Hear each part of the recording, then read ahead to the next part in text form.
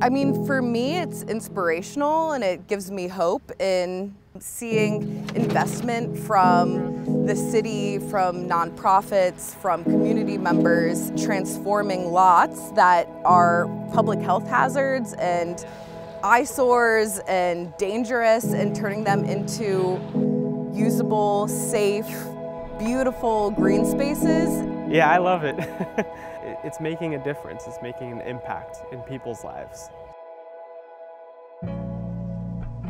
The city of Philadelphia is a post-industrial city, and so we have a lot of vacant lots in the city. And unfortunately, most of them, whether they're privately owned or city-owned, don't have the capacity to maintain them. And so they grow heavy weeds, and people dump their trash on there and their debris, and it's an eyesore. It's not something that people deserve to live by. So that's where we at PHS come in. So we have our Philadelphia LandCare program where we completely clean and green these vacant lots so that what was formerly a terrible eyesore is now a community asset which people can use and people can enjoy and they feel safer around. Through this project, we're trying to change the narrative behind vacant lots and switching it from a detriment and a negative to a community asset, and realizing that we have all this open, accessible land and that it could serve as easy and equitable access to nature and to green space and urban environments, but it can also provide ecological habitat as well. We've noticed the soil quality has improved, which helps with drainage, and we in Philadelphia have a lot of stormwater management issues when it rains heavily. PHS, their LandCare program, they'll stabilize a lot and they'll bring in sod and they'll plant some trees, but we are taking this awesome program to the next level and we're installing pollinator gardens, which serve as habitat for birds, bees, and butterflies and all sorts of critters. These gardens are able to absorb more runoff and stormwater, preventing overflows in sewers. So we're really hoping that not only can we provide habitat, but we can provide water quality benefits as well. Some of our lots, we collaborate with the Mural Arts program, which they paint these beautiful murals. And then the National Wildlife Federation, in collaboration with a local university, they found that it has a positive impact on the climate as well. So when we have the clean lawn, the mural, and then the added texture and beauty from the gardens, it really creates such a beautiful space for the community. We're also working with 12,000 lots, which is a lot. You can't manage that much through a volunteer basis.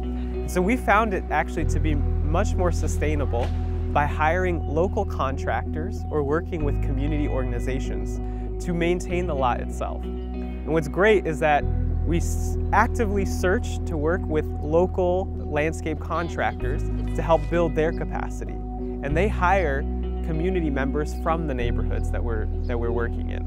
And so really, we're investing a lot of dollars to clean these lots, but that money is going right back into the neighborhoods, helping to create jobs, and then it helps kind of build ownership as well. When you get up in the morning, just taking your kids to daycare, school, you want your community to look right. You don't want to come out, see trash everywhere, or just a mess. I'm only like 30 days, if that, in, but it's given me a different perspective on everything, as far as beautifying your neighborhood. Even though it's a job, when you go back home and you see a lot when you're blocked, when you're not at work, you're gonna probably want to do something to it. We can't just make every block and every street in the city look good. Landscaping gave me a different outlook about life. What landscaping really is, not just weed whacking, cleaning, it's a whole lot of other aspects that go into it to try to help brighten and raise awareness in different communities. I want a contractor to really give me an opportunity that I never had. I'm here to just get the experience, listen, observe, pay attention to details. There's a lot of lots that need work, and if you can get a lot of positive people and people to work with you, clean the lots up, it's a mess in the beginning, but when you step back and look at it with all the help for the community, it looks way much more nice for the neighborhood. We would really love to see vacant lot restoration at scale throughout the Mid-Atlantic, and so we are really using this project and this opportunity to learn as much as we can about what has worked and what hasn't so that we can really bring this to other cities and make it a stronger priority.